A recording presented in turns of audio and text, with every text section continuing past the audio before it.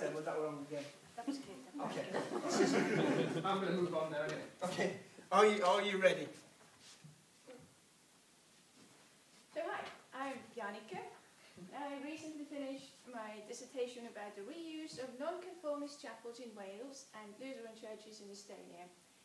And during my research I came across some rather weird examples of how previous houses of worship are used now.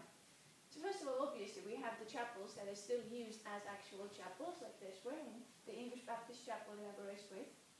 This is a particularly successful one. The congregation is about 100 strong, provided the university students are there for about the 9 months of the year. And they managed to raise up to £60,000 a year, which covers all the maintenance costs and the Sunday morning tea most of the time. But unfortunately, all chapels aren't quite that lucky. For example, this one used to be a chapel hall, now it is a theatre. This is by far not the worst outcome. A theatre is still a community centre, draws people together, and this is a particularly good solution, I think. They have divided the chapel into two by inserting a floor on a gallery level.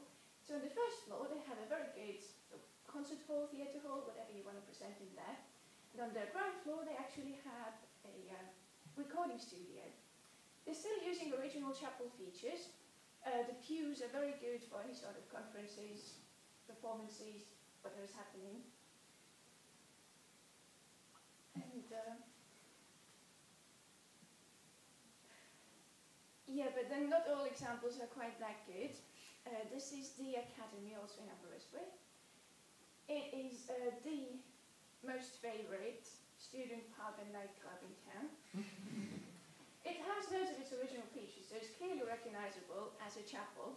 For example, the Ten Commandments on the left-hand side, right-hand side in the back, the pulpit, where the DJ plays the music at the moment.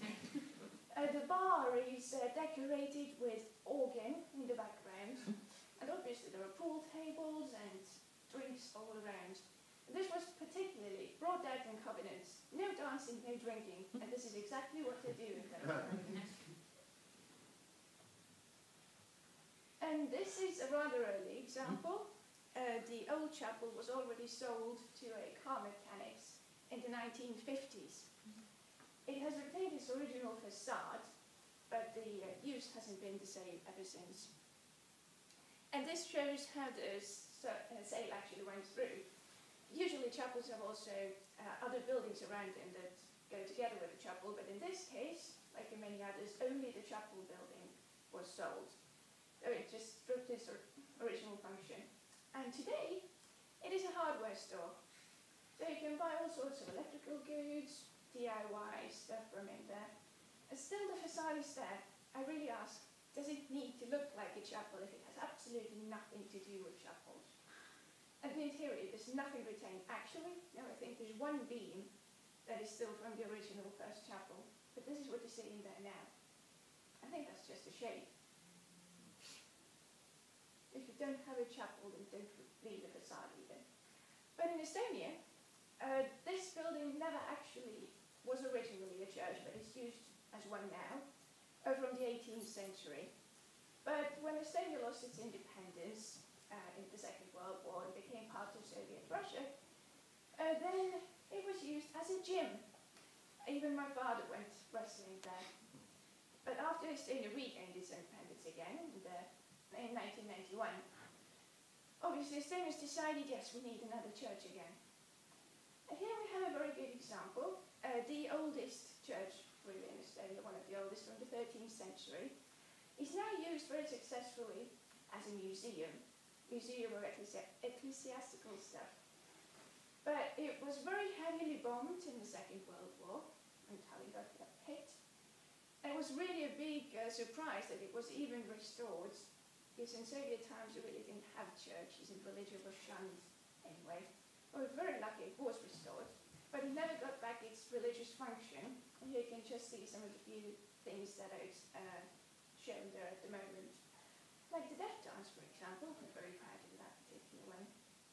And it's one of the best known museums in Northern Europe.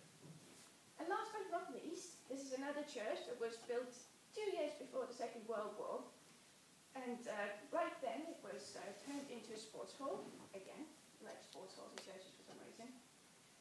And at the moment there are plans to return it into a church, which it never was, with 2 spires. And is it really necessary to turn a building that was actually never properly used as a church into a church? Because